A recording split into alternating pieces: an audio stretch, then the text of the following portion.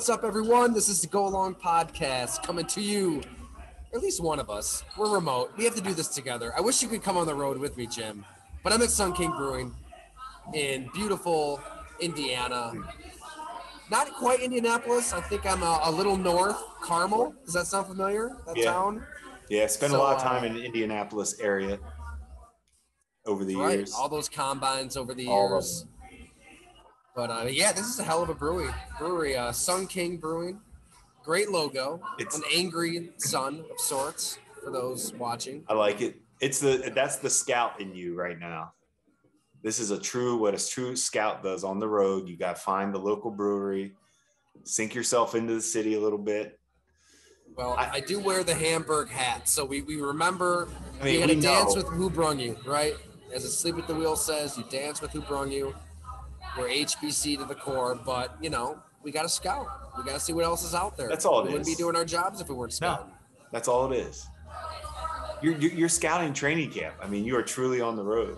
And I will tell you this, Tyler, there's a time in both our lives that if this was a traveling podcast, it would be pretty good tonight. If we were both there together with no responsibilities, I think that'd be a good pod.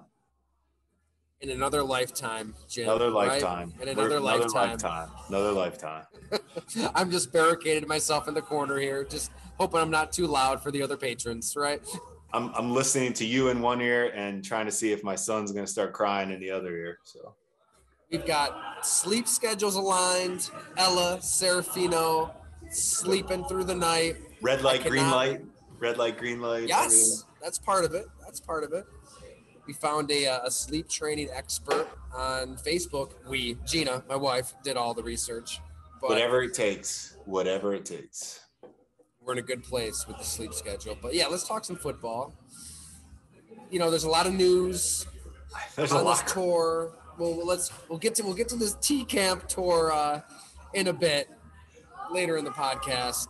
Deshaun Watson. We have to start with Deshaun Watson, Jim, because fair. The NFL in its infinite wisdom, glory, it's no coincidence that the Stephen Ross stuff was dropped Tuesday, one day after Sue L's verdict or recommendation came out. So let's not do what the NFL wants us to do, and let's keep talking about Deshaun Watson, eh? I just don't know how. The hard part, just talk football in general. He hasn't played for how long? Now he's 6 weeks. He's not going to play for his new team. I just the football part of it alone, I don't think it's that easy that he just comes in and it's perfect. Everything's perfect. Football. I'm just talking football right now. Yeah. It's so hard. It takes so much time and chemistry to build, like even Tom Brady. I mean, they didn't really click on that offense till late in the season in Tampa, where I thought they started playing better, but they weren't clicking like that. It took time. I guess that part of it, we just all assume that as soon as he comes back, they're going to win their next 11 games, whatever the record is after 6, they'll win their next 11 and they'll be fine. And I think there's a lot that we haven't talked about with football in this. Like, I don't think it's a given. I don't think it's a given that he's just going to come in and dominate the AFC. I know we've been talking about, massages so much that you forget that there's a football aspect to this.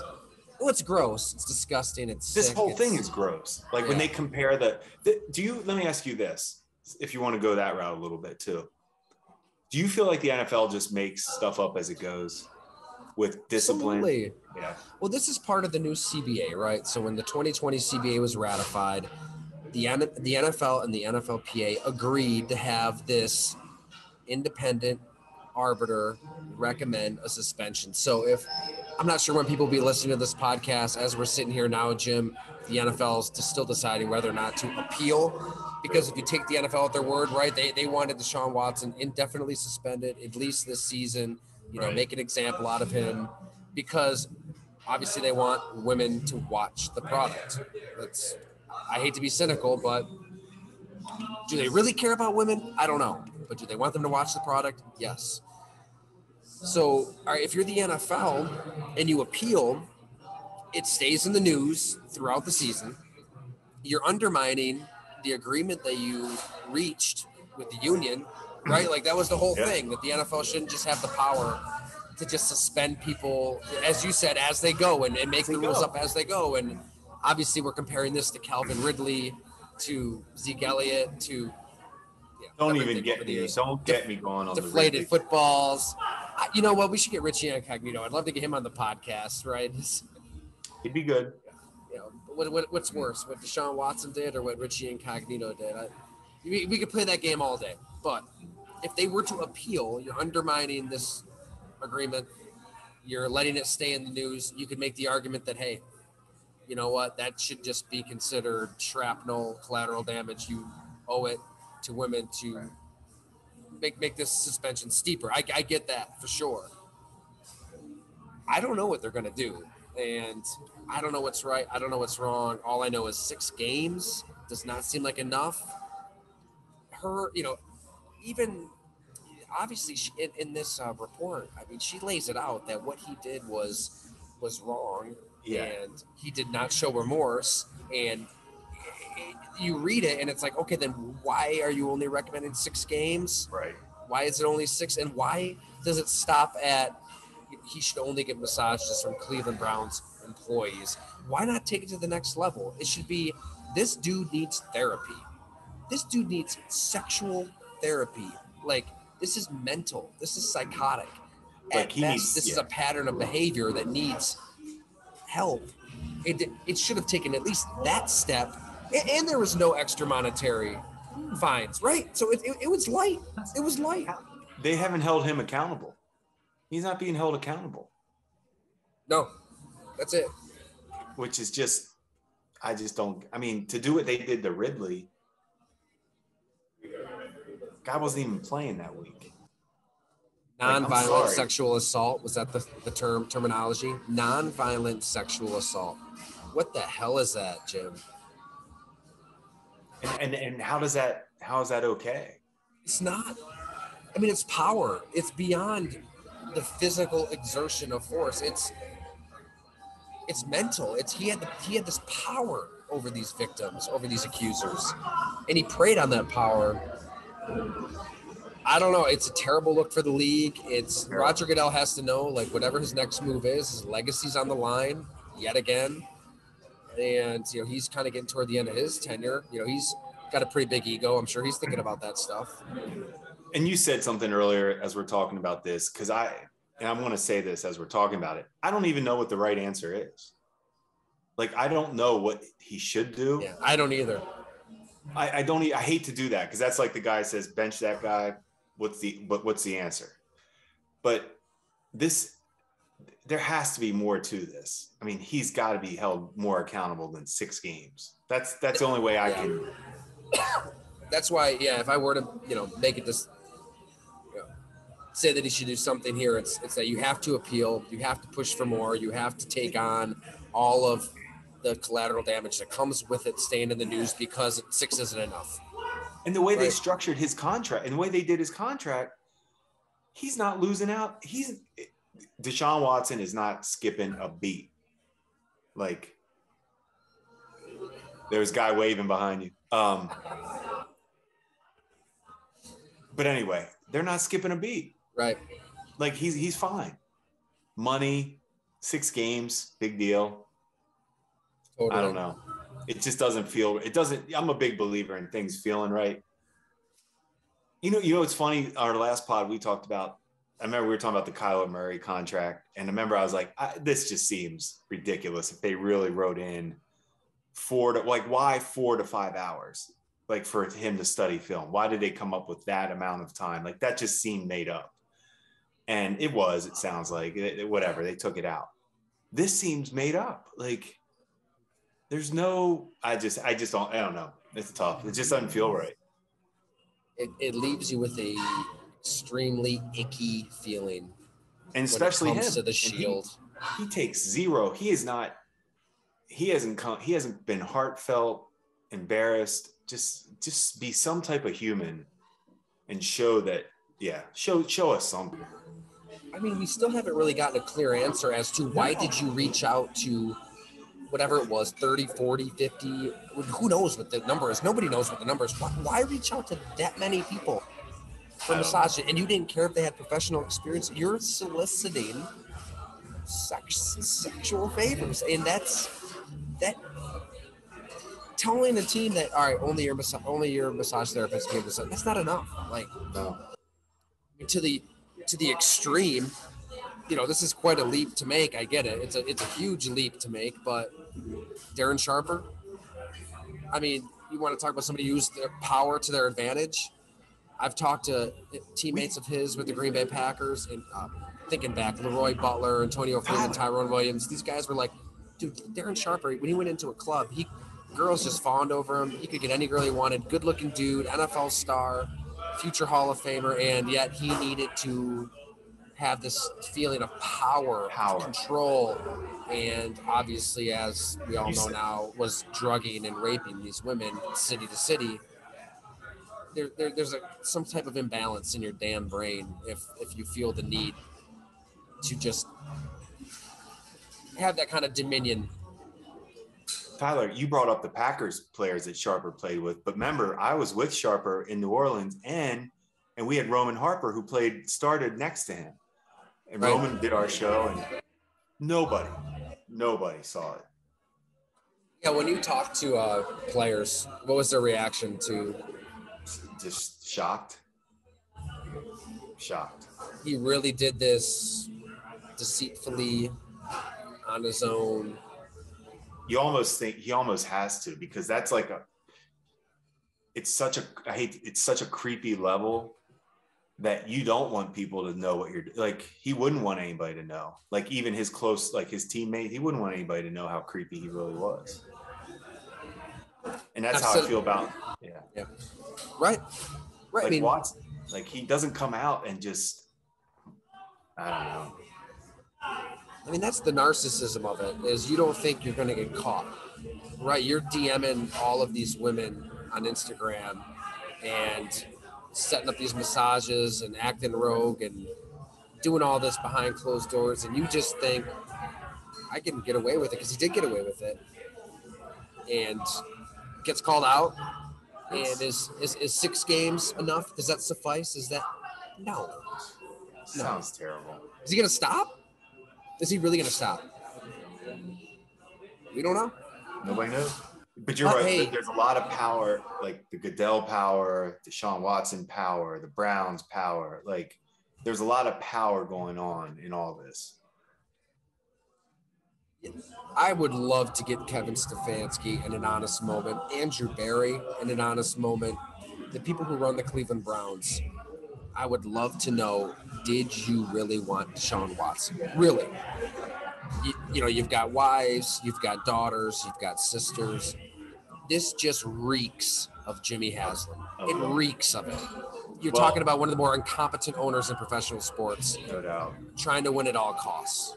It's the only thing we know for sure, that the owners were on board with this. That's the only thing we know for sure. Oh, but don't worry, Jim. They put out in a statement that if you were triggered, quote unquote, by this, they apologize. So it's amazing. It's tone deaf as it gets. It couldn't have been handled much worse. Like, you know what, Jim? I was at Colts practice today. I had to think for a second. Where the hell was I today? That happens when you start bouncing around, though. Yeah. And I was talking about this with Pete Prisco. CBS Sports does a fantastic job. Hilarious on the Bird app and even better in real life. But we got serious. We're talking about this all, and hopefully I'm not, preemptively publicizing one of his takes, but he doesn't really think Deshaun Watson's like that great of a quarterback, and said he wouldn't be surprised if like Davis Mills has a better season in Houston than Deshaun Watson has in Cleveland. To your point, he hasn't played in forever. I have to think all of this baggage, drama, any road game is going to weigh heavily. At least I should. And Mills, if Davis Mills stayed in school for another year, he's probably the first quarterback taken in the 22 draft. This is what was fun about evaluating these quarterbacks over the last couple of years, like I did. Now, Deshaun scored well, but he is more he still to me is a little more playmaker than he is like consistent down in, down out quarterback. I mean, he does. He's a playmaker. And I'm not disagreeing with what Pete's saying. I mean, he has to prove, he hasn't really done it. I mean, he was unbelievable on the field the last time we saw him on a shitty Texans team. He's a highlight machine. He's tough. He makes plays, like no doubt. It's still hard for me to talk about the football side of this, Jim. It is. I know. That's why I started that way, to say we don't even talk about the fact that we're just assuming he's going to win every game he plays. Like, there's no way it's that easy. Especially in this AFC where it's loaded. Got elite quarterbacks everywhere you look. It's like it's just stacked. I don't think the Steelers are going to be that scared to face Deshaun Watson, the player, either. They do a good job against Lamar Jackson. Yeah. And, standing there at their training camp practice the other day, Jim, it's, at first you watch a Steelers practice and it's like, man, this is difficult to watch. Like the longest pass completion, I think, was like 11 yards, maybe. It was like a catch and run kind of play. There's tip balls. They're running a lot, but that's what they want. I was laughing with Cam Hayward. Like, he said, hey, all these fans are here. This may not be what all these fans want to see, but this is how we win. Like, we're going to win 13-10. And TJ Watt is the best edge rusher. Cam Hayward, next to Aaron Donald, is probably the best interior player. Minka Fitzpatrick may be the best safety. Miles Jack, I totally forgot how they added Miles Jack. Boy, his collisions with Derek Watt in practice were about the best collisions you're going to see in a modern NFL practice. Yeah. And who's right in the middle of that drill? Backs on linebackers, but Mike Tomlin, screaming, yelling, swearing, getting into it. They're going to try to win that kind of way. I don't see Deshaun Watson having success against Pittsburgh. I see Joe Burrow taking down Deshaun Watson if it becomes a shootout. I see that the Ravens have a better roster than the Browns and an MVP quarterback returned from injury.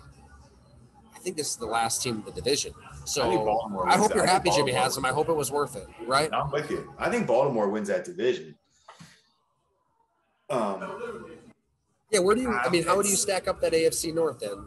Like, how would you? I like what you just said. I gotta see the. I would pick the Pittsburgh over Cleveland based on what you said. Like how you said that is they're too well coached. They know how to win with how they play. Where Cleveland doesn't have that identity, with Deshaun and who they don't have an identity. So I'm with you on that. I think Cleveland's the worst team in that division.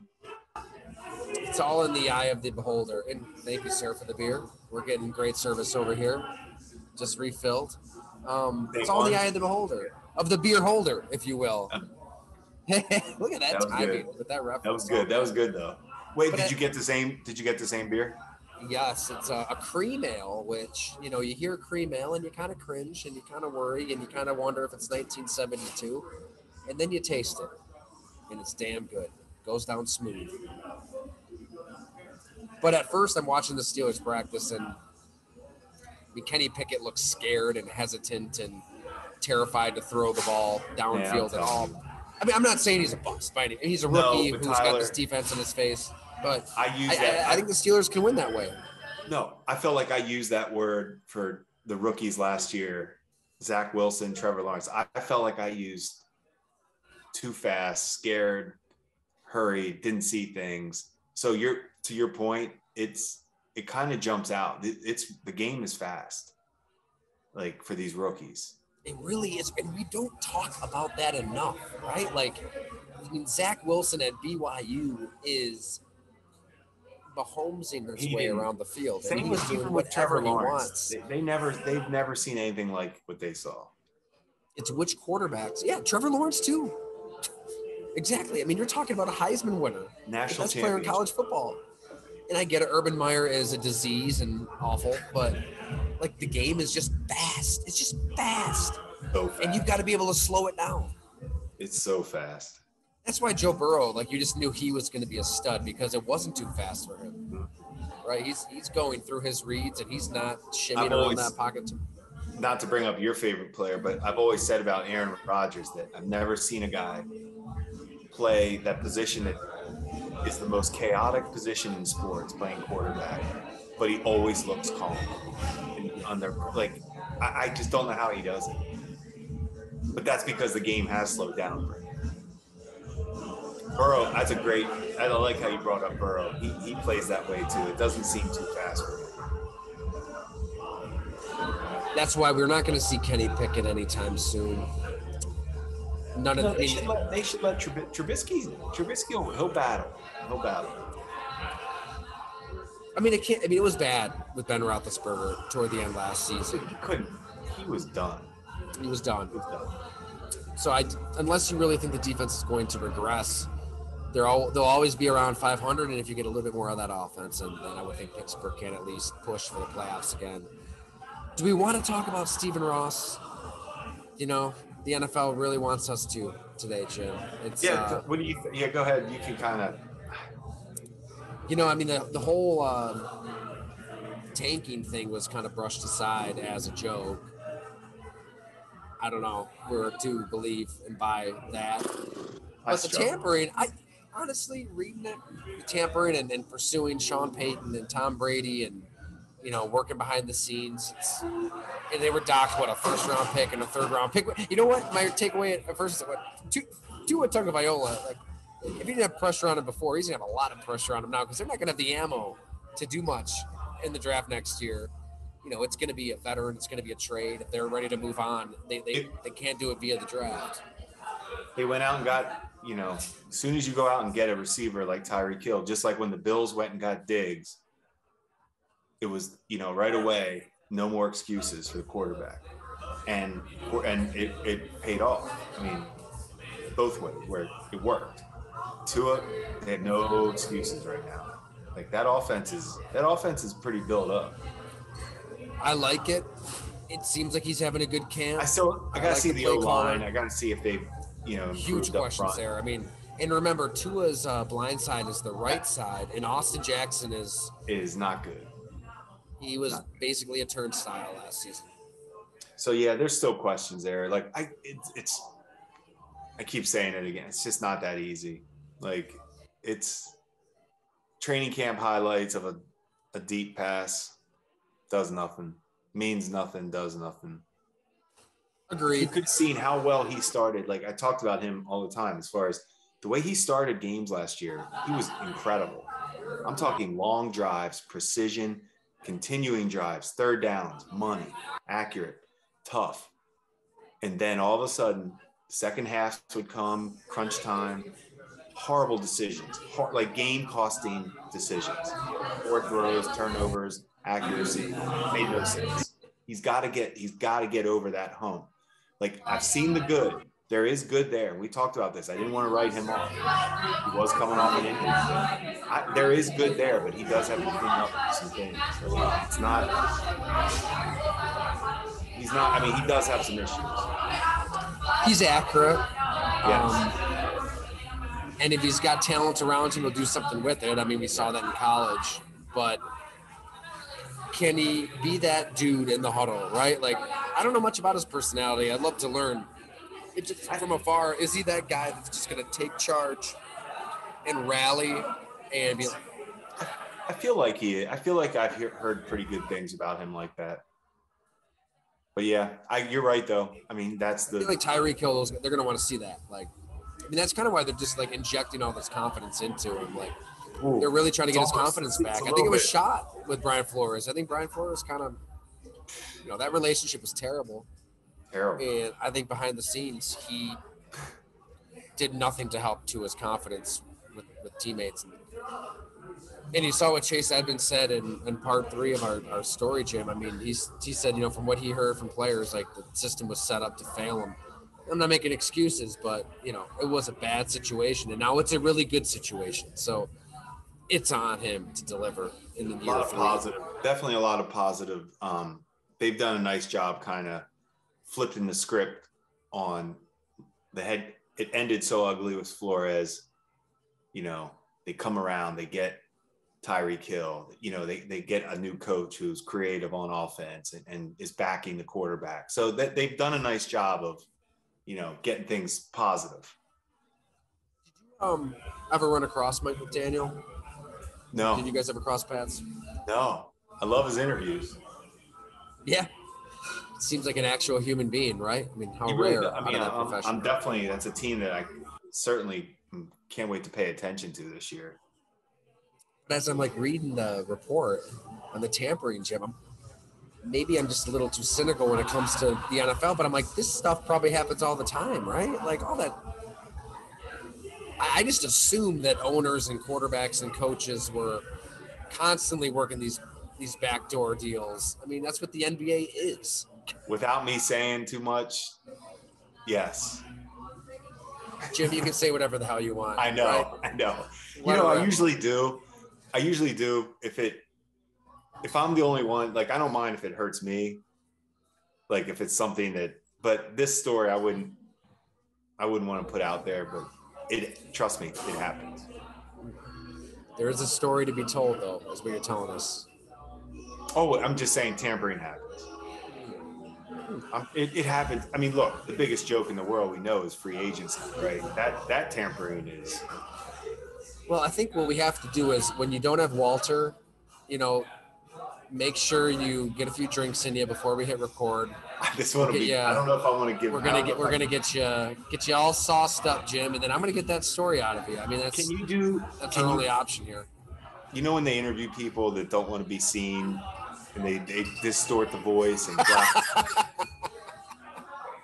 We can do that. I'll just say that we've got a new guest co-host for that particular episode. We've had enough recurring guests. You know, maybe it's Doug, maybe it's Jim, maybe it's Roman Harper, maybe it's Eric Moulds. We don't know. It could be anybody, right? Oh, it opened my eyes to like this stuff happens. So yeah. Can you just give us a little chum in the water? Can you just throw a little teaser out there? No. No. Shit. Because I don't know if I could do it without it just going the way, you know, I know where it could go. It's, you know, it's really, I don't know. It's really not it's probably not a big deal, but I'd rather not. That's fine. I'll stop pressing. I want to talk, and trust me, you know, I'm open book. You know, like I said, if it's just me, but this one, I don't want it to come back on anybody. You know? But I assume it happens. I think we all kind of do. You can stop assuming. It happens. It does. Even the tanking. You know, this is where I we did a whole podcast on like the art of tanking, I guess. But and I don't think it happens. Those conversations are had. I don't think tanking happens, but I'm sorry, tanking gracefully happens. Yeah, where you have a plan. Right. Because we talked about how, you know, we were in a situation where we could have tried out, like you said, hey, let's get a look at some of these young players. Let's move on from the vets. Let's see what we got, and then revamp. That would be what you're describing. I don't think guys go out and say, I'm going to play terrible to lose today. I don't think that happens. I don't think guys would try to lose. Players. I don't think players would ever do it. No, each game is too important. Too hard to too many livelihoods, right? Like there's a lot of livelihoods. Only a quarterback. I think only a quarterback can really throw a game. I'm just glad Calvin Ridley was suspended the whole year. You know, you gotta get that nonsense out of the game. How dare a player? He wasn't even playing that week, and he puts in a stupid. Who cares? Who gives a, you know what? I can't even believe it. Like it's insane. And as much as the NFL wants to sit there and embrace gambling like they do, that's wrong. It's hypocritical. I mean, to just kind of wrap your arms around gambling and DraftKings and FanDuel and but you know, be responsible. Be responsible. He wasn't playing, and he wasn't even playing. That's what kills me. Like I just don't. That to me it's like it's gambling's. I get it if you're playing. Like, that would be a bad look. I guess it kind of speaks to how I view crime in general and just wrongdoings in general. Like, if you're not harming other people, I don't give a shit what you do. If you're in your own bedroom, drinking whatever, taking whatever drug, doing whatever you want to yourself, like, be my guest. See, but if you're like then, getting in the car and driving, or Hurting other people, yeah. right, hurting other people, bringing harm to others, intimidating others, using your power and influence over others, as Deshaun Watson did, I have a problem with that. I mean, what harm did Calvin Ridley really do? Nothing. He tapped his phone a few times. I feel like that's a good just code for everybody to follow in life. Like, what's weird is even like the whole, Becky from Full House. What's her name? The actress. Remember she got in all that trouble, the white collar crime, like trying to get her kid into school. Yes. Yeah. So, all right, it's gonna drive me nuts, and we're gonna get called out on it. The woman Laura Loughlin. Yeah, that's right. Laura, yeah. So, Lori Loughlin. Laura. She's trying to get her kid into college, and obviously, it's a crime. It's not good. You should be punished.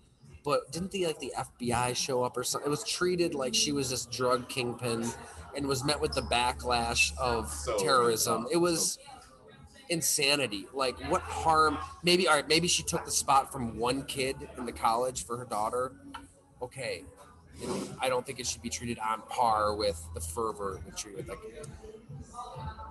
kind of got off the rails there, Jim. But it's a big problem I have with our country at large, and it's just how we view people who do bad things. No, it's true. I mean, we went off this because it went to Ridley, and Stephen Ross is how we started this whole thing, the tampering. But at the end of the day, tampering really doesn't bother me. It doesn't bother me either. I mean, to me, if the goal is to make your franchise, you're the owner and you want to hire the best coach and get the best quarterback you can, I don't know. Now, the paying a coach to lose games, if that was the case anywhere, I do have a problem with that. If that I agree with ever that. happened. I don't like that. Then you're talking about real integrity here, and that is affecting people's livelihoods. So. Yeah, I don't like that. All right, let's talk about some actual football a little bit. Is there football though? Hey, we take what we can get. It's going to the training camp, I'm getting that training camp itch. I do miss that. Like, it does get you in the mood. Those first, like, you're at the best part of it. Those first initial days, because the dog days, when they come about day 7, 8, it turns into like you're in survival mode. Everybody, like, let's just get through this. It's corny, but when the pads come on and you can actually hit somebody, it's good. Yeah. What the teams that hit, right? Like, if you're gonna hit, then enjoy it. You and McDermott can't sleep at night.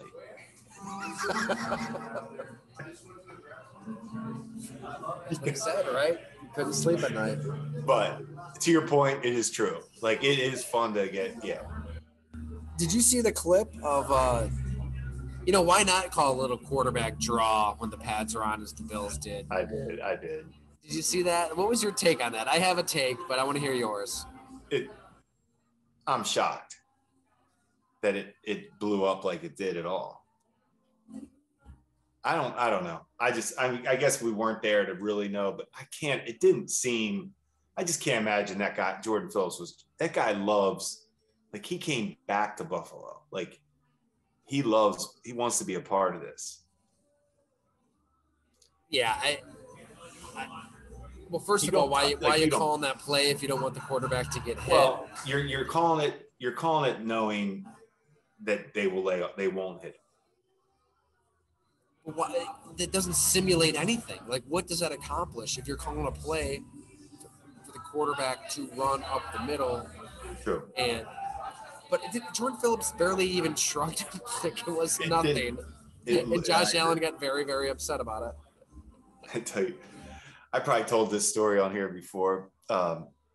Junior Gillette, the defensive end. I love this one. I'd signed from New Orleans. I'd signed him, and he had almost blew out Chase Daniel was our backup quarterback, and it was in the off season, but he cheap shot, he hit Chase Daniel, and Greg Williams in the defensive staff room was like, he made Gillette stand up and was like, hey, you're lucky that was Chase Daniel, basically. Like, you're lucky that was the backup, because if it was Breeze, he's like, I'd have an apple and a roadmap for you. An apple so you could have something to eat, and a roadmap, find your way home. Like, because you don't touch the quarterback. You just don't do it. You don't. But I didn't think, to your point, that didn't look like he wasn't coming off the edge and like blindsiding him or falling into his knee. Yeah. No, and we're about as pro Josh Allen as you can get to. But hey, I guess to each their own.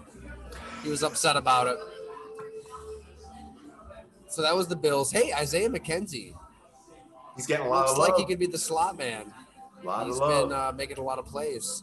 I know it's training camp, but I feel like the plays he's making is what we saw in New England. The one opportunity he got after he was benched and made to be the scapegoat in that Colts game. Jamison Crowder's got the production. I get it. He's done it. But, I mean, McKenzie's got the rapport and the relationship with Josh Allen. They've been together longer than anybody on the roster. They're different. I agree. They'll find a way to get them. They'll use them to their strengths. Like, you can't – McKenzie's a nightmare. Like, if he's on the field, it's an alert to the whole defensive staff. It is. And he's you bring in Cole Beasley, John Brown, then Diggs, Emmanuel Sanders, Gabe Davis, and had all these other guys. And he's just kind of been this jet sweeping decoy who's just running around. And he is willing himself into the game plan, forcing them to use him. I don't know how you don't use this guy when you see what we see at practice. So I'm not going to poo-poo training camp as nothing when – I mean, you see it. If he's making real plays down the field with Allen looking to him, that'd be my one takeaway from Bills camp, really. That's it. Get him the ball. I think I love how they put together that receiving core, like the blend of their skill sets. Like McKenzie, Crowd, they're all different, and they all fit the puzzle. Because, Davis is your size, just strong, everything. Diggs, obviously, the one. Then you got Crowder, route runner, slot, reliable. McKenzie, game changer. Can do it all. If the ball's in his hands, could be 6. Tight end, talented. Multiple backs that they throw to. Like, the offense is constructed. And we know that Brandon Beane wanted to find a receiving back. Chase Edmonds was ready to sign with the Buffalo Bills. Looked at the numbers, said, New York State taxes? No thanks. James Cook's a second-round pick. Funny.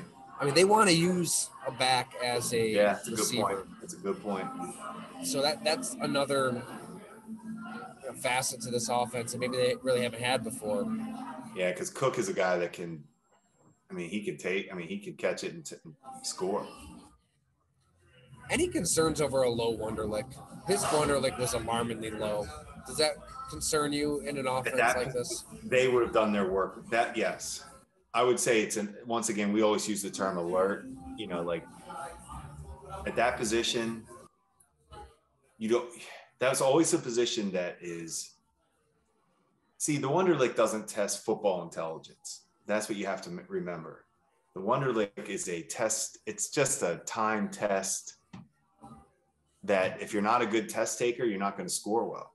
But it's not a football thing. So what you do with a guy, if he has a low test score, they did their work. I'm sure they spent a ton of time X and Oing with him.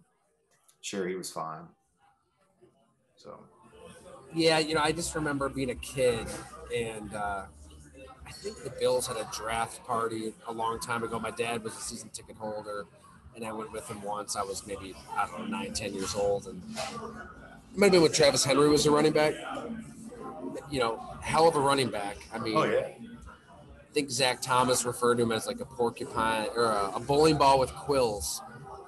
I mean, he was really good there for a few years. He was. But my dad said that he ran into yeah, sorry, I wasn't even with him. He ran into Steve Fairchild, the running backs coach at the time. Mm-hmm. And my dad asked him like about his intelligence because I think Henry had a low wonder like at the time. There was some concern, and Fairchild, I'm paraphrasing, said to my dad, "You tell him to run to the left, move the pile; run to the right, move the pile. Maybe it's not as complicated as we think." I'm not. The history of that is always. I don't know.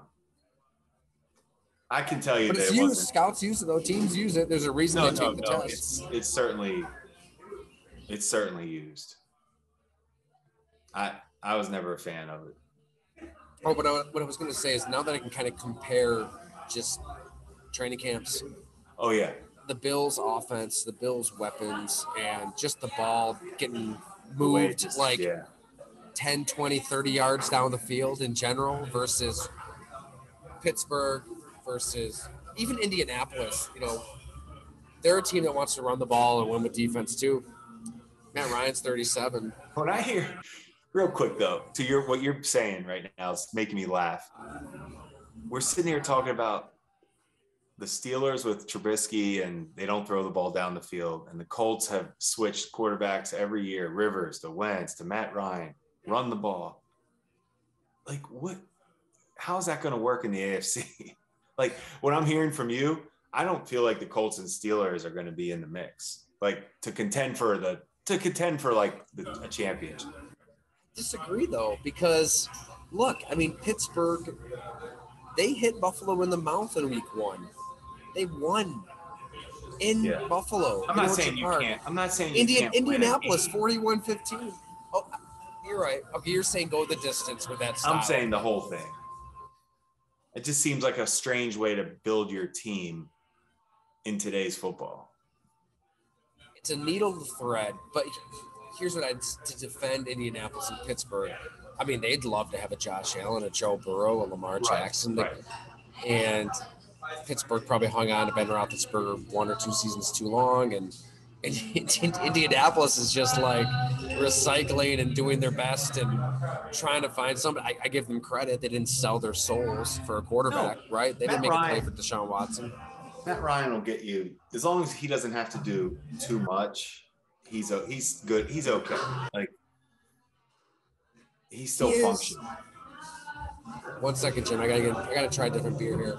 Do you have any IPAs by chance? I do. I'll have one for you. Beautiful. Thank you.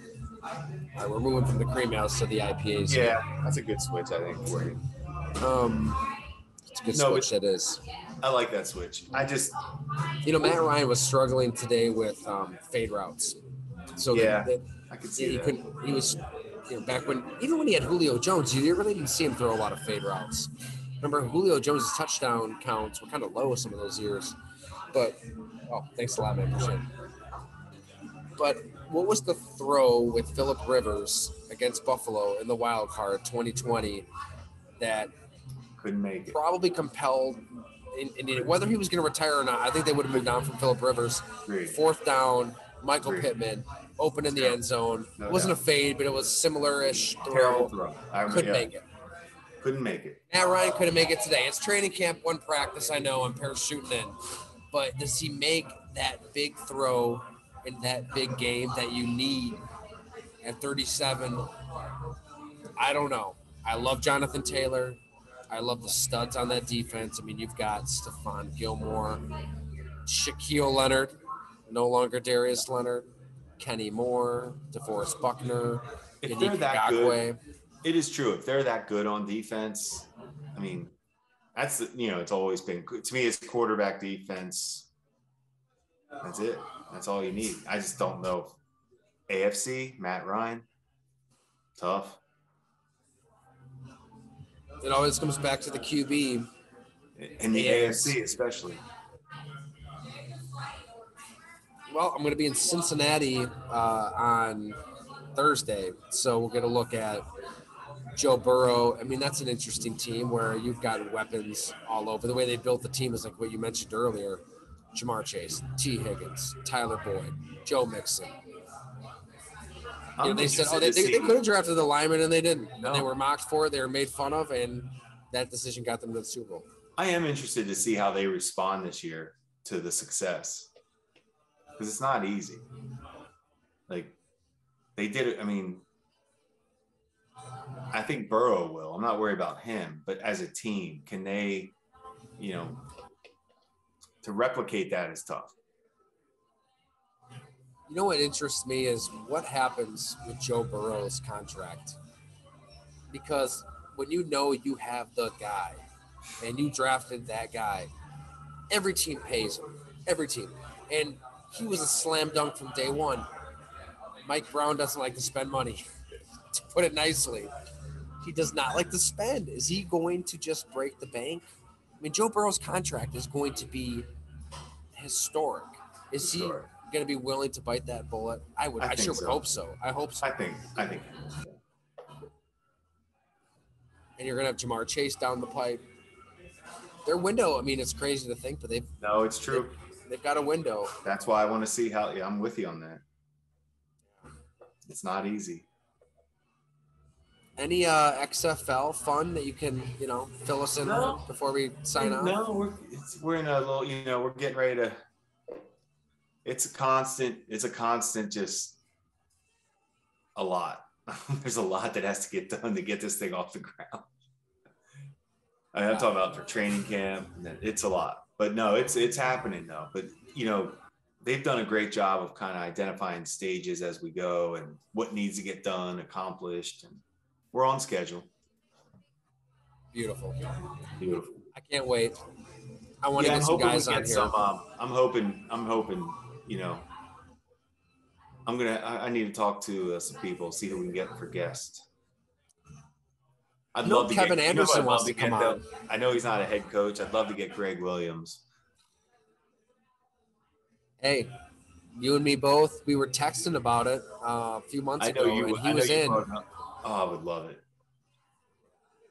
That was, there were a lot of fun interviews for Blood and Guts, the tight end book I was working on, and that one's right up there. Just hearing his voice, hearing him be everything you could possibly expect. Greg Williams is everything. What you think Greg Williams is, right? Like it's. Him saying, I probably mentioned this on here already, but like him talking about the nickel corners that you need in today's NFL, like with these tight ends.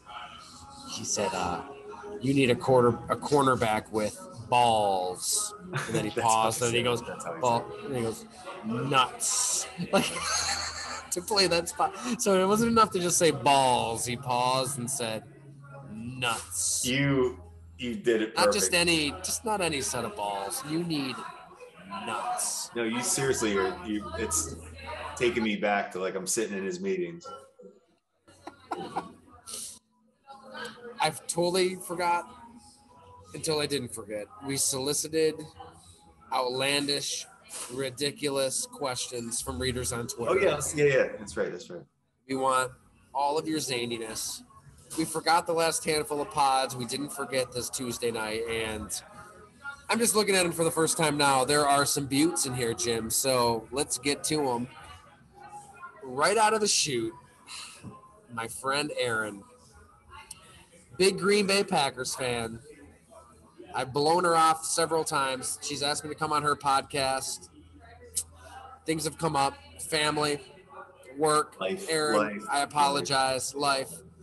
But here we go. She asks, would you rather have hair for teeth or toenails for eyelashes? Man. That's a great question. That's a great question. Hair for teeth, toenails for eyelashes. I don't like, how long is the hair on your teeth? Like, does it grow like, you know what I'm saying? Or is it just kind of, I don't think I want toenails on as an eyelash. I think I'm going hair with teeth. Hair for teeth? Yeah. So you just probably a lot of milkshakes, right? That's what, I'm saying, how how much hair is like? Is it going to Meal and grow? pill form. Yeah. Toenails for the eyelashes. I don't know, man. It just seems like a lot of bad things could go. It's more visible to the world, right? You're less attractive to general society. You're a little grosser if people are looking at toenails for. I mean, the hair for the teeth you can kind of hide. Like if people don't like their teeth when they take pictures and they kind of give the toothless smile, Yeah, you can get it's by in life with your dignity intact. I think with the hair for the teeth. I hear you. I was gonna go toenails, but I think I'm going hair for teeth. I think I'm going hair.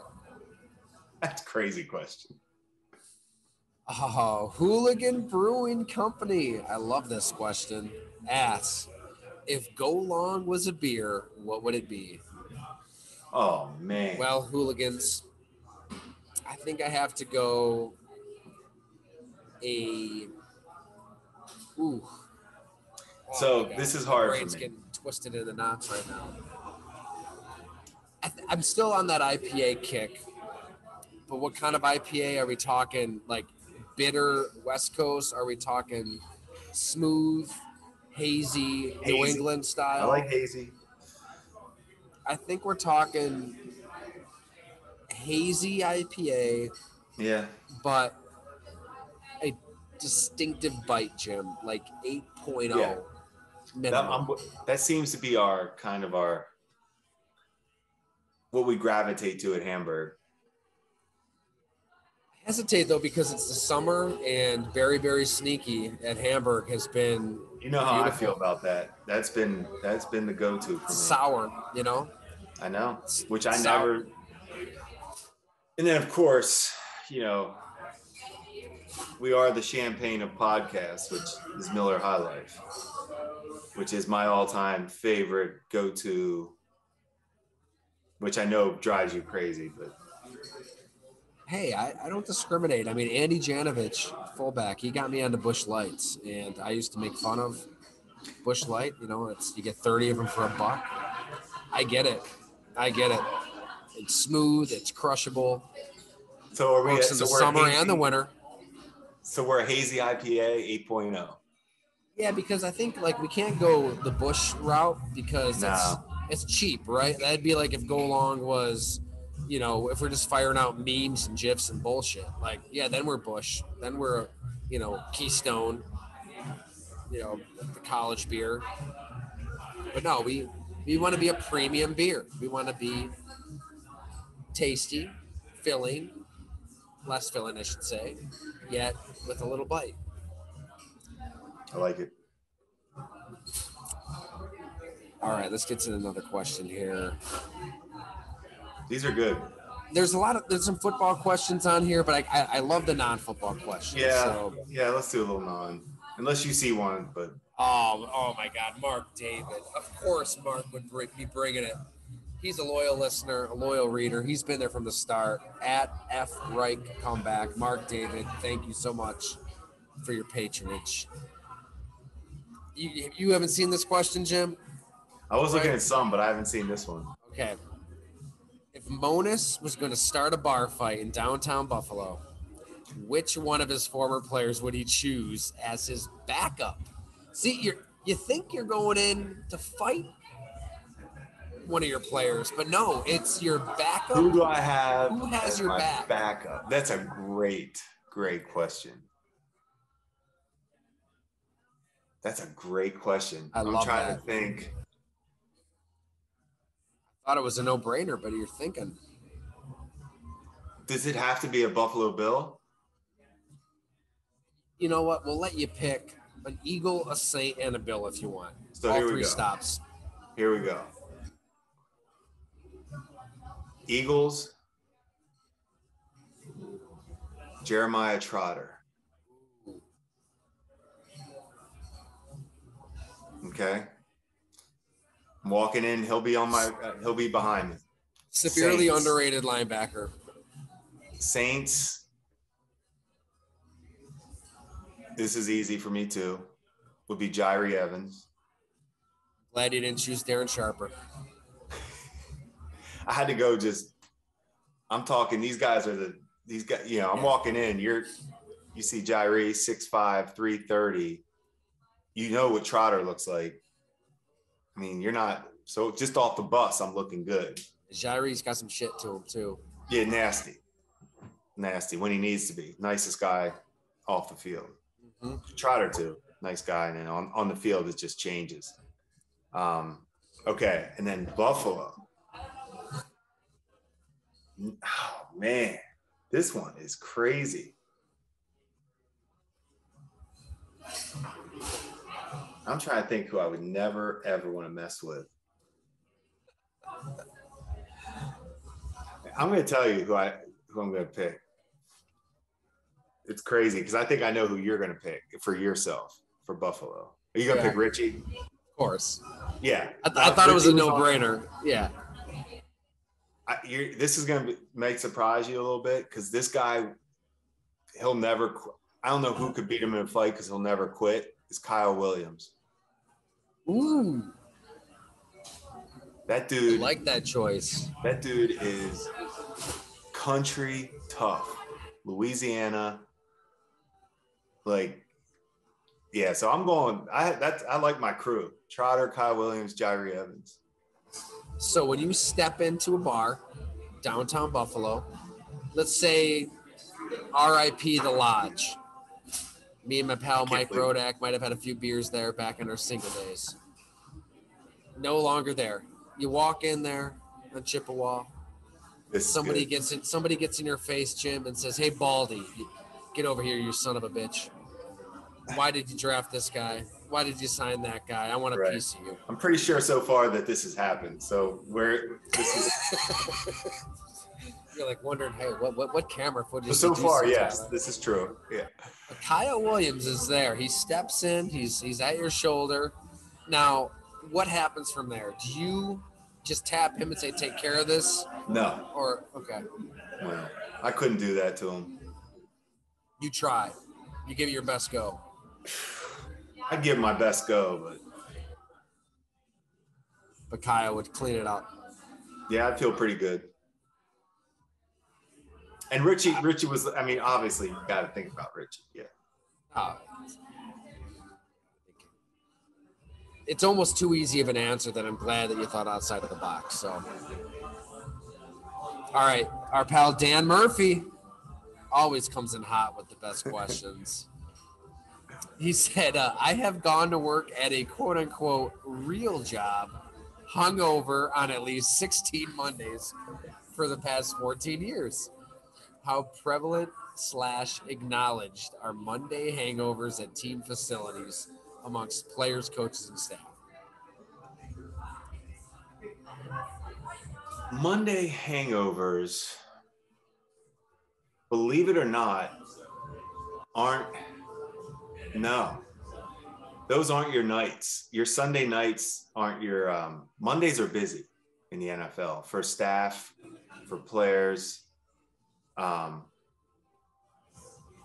would say the players' day off on Tuesdays, those guys are, that's their day. So Monday nights, like those guys are getting, if your schedule's Sunday. But yeah, Tuesdays, their day off. The other day they're hungover is Saturday mornings. They like Friday nights in the NFL. Players like Friday nights. Then Saturday's their hangover day, get through it. Boom, Sunday game day. It's a little Russian roulette there. I mean, you're still talking. Staff, the busy days after, Monday, Tuesdays are busy, and then the rest of the week we're getting through our hangovers. Not to give out too much because I want people to hopefully buy the book, but I talked to a lot of these tight ends about this because I think about it. Jeremy Shockey, George Kittle, Rob Gronkowski, a lot of the best tight ends ever did a lot of drinking. And I tried to figure out, what days, to your point, would you go out? And you're right, Jim. Friday night was a biggie. And it surprised me because I'm thinking, oh, shit, you got a game in 48 hours. Good. That was a good night. That was their night. Thomas Greco, longtime subscriber, longtime friend. Good to see you, my man. He asks, John Madden inherited a team that made the Super Bowl and the AFL Championship game the prior 2 years. then took 7 more years to get back and win a Super Bowl. So is Madden the coach overrated, or is that sacrilegious? Ooh. Here's why I'm laughing. I didn't know that he inherited that. I don't care what the answer is on this. I personally, anytime you win that many Super Bowls, I'm not going to take anything away from it. But I love the hot take on this. That Madden, I think he should run with this take for the rest of the year and just at every party he goes to, just say, I think Madden's overrated. I'm going to probably use it too. And I don't even know if I believe it, but I might just say it to stir it up a little bit. The timing of this question is spot on because Super 70s Sports, a great follow on a not great app. Follow. Great follow. Yeah, I mean, it's one of those accounts that gives you a little faith in Twitter. Like maybe this isn't the cesspool that we think it is because there's some good to Twitter. It's funny, you know. It's not just the 70s. You get into all the nostalgia. But just today, they have a picture of John Madden in the rain, in the slicker, coaching, looking determined. And they tweet highest winning percentage of any NFL head coach with at least 100 games in the league is John effing Madden, 759. Yeah. So he still won a lot of games, even if he wasn't winning it, basically. Right? It's a great take. I guess I can't say he's overrated, but I respect the take. I do. I respect the take. I love the take. Because anything that cuts against what we're all trained and conditioned to believe in social media, I'm all for. So I respect. Who gave that take again? Thomas Greco. Okay, I'm gonna make sure I give him credit if I use it.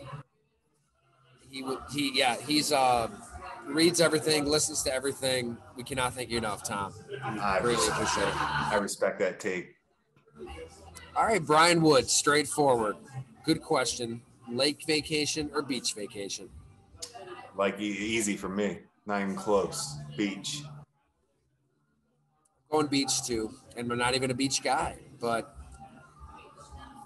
something about looking at that ocean and not knowing how far it goes, right? I'm a beach guy. It's unlimited. Man, this is a tough one. I got to think on my toes here, as do you. Alex Fabili, another loyal reader, listener. He's been to the extravaganzas. Which we got. I know I keep teasing it. We got to set that up with Johnny Russo. We're going to make it happen. Ahead of the 2022 season. We have to. Yes. He asked for our worst roommate stories.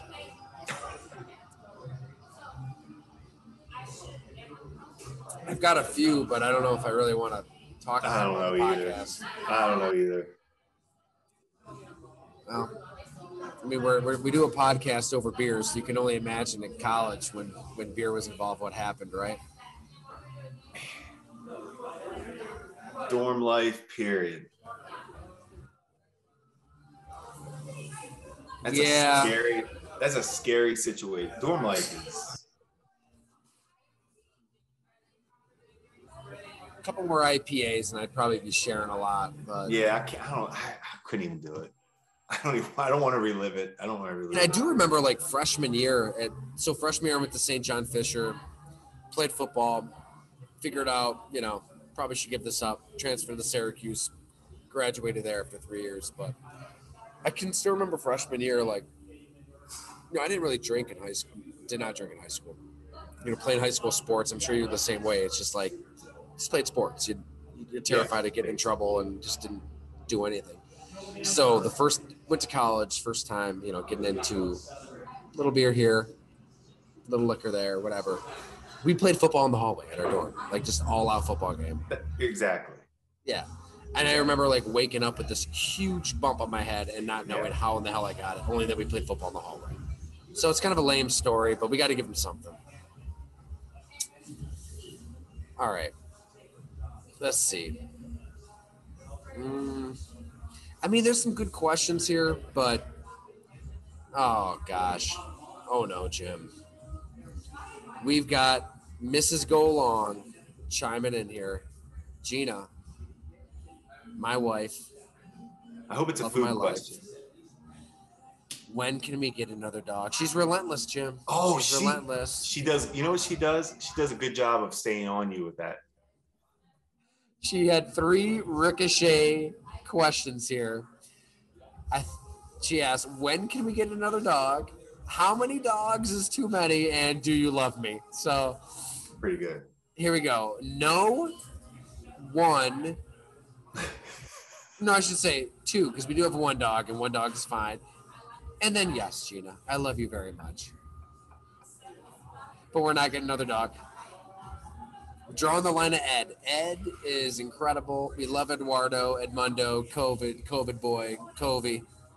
You know, every dog has a lot of nicknames. He's fantastic. But we're good. We're good. You know what? You know what was the final straw for me? We went on vacation, like we talked about last week. Yeah. And the dog was at the kennel. And the kennel's great. Like, we love the kennel that we use. But you get that bill, and it's whatever it was. I don't remember, like $300, $400. And then you think, oh, if we had another dog, you would times that by 2. No, thanks. No, we're good. We're good. I mean, I think that's actually a good reason. I mean, I think it's thought out. You're not just like saying no. You have a reason. Oh, I missed it. Her 4th follow-up was, if you do, then can we go to the SPCA tomorrow? No, we can't, hon. I'm in so Indiana. There's no fear in her game with this decision. She will make it work. All right. Let's see what we got here.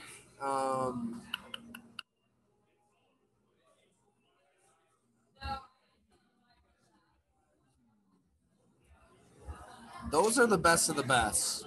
I think we're good. I can't tell you how excited. I mean, this Madden overrated thing has me really laughing. It does. That was a good one. I've never even heard it. I didn't even think about it. I never studied it. But he did inherit a really good team. He did. That is, man. One could say it's the team that, you know, a regime in Buffalo inherited that was built meticulously by Doug Whaley and Jim Otis. We just needed a quarterback. Just needed that. That's all. But everything else. They were a Super Bowl winning team. And would they say that he inherited Super Bowl champ? And I think that's what the quote was. Yeah, inherited a Super Bowl caliber roster, 1 through 53. And something else, like they conference, like back-to-back good years. This is a good take. I love it. Hey, they got open invites. You know, they can come on the pod anytime. It can be fun.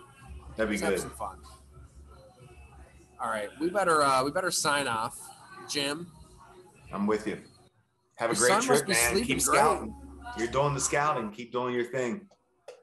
We're trying. Gonna, you know, I'm gonna crank out some of these camp reports and you know, touch on some stuff. But we've got a lot of really fun profiles, deeper dives coming at golongtd.com. So sign on up. If you don't want to subscribe to become a full subscriber right away, that's fine. You can become a free subscriber, get a bunch of stories, podcasts that way, and we'll be announcing like the plans for the season September 1st. So be on alert for that. We're pretty jacked about it. I know Jim is. You can see this right now. No, I think we have some good stuff coming. Like, especially with, I'm hoping I can bring something to the table with the XFL. So love it. And I mentioned him earlier, but Kevin Anderson, he was Chase Edmonds' quarterback at Fordham. Yeah, I remember him. We talked for that story. He's gunning. He wants to get into the XFL. So I told him that he can come on the pod and, you know, you'll interview him for a job. I hope that was okay with you, Jim. I just kind of threw it out there. I don't work for the XFL. No, that's great. I remember him. Might as well. I do remember him. All right, let's do it. Thanks, everybody. Appreciate you listening.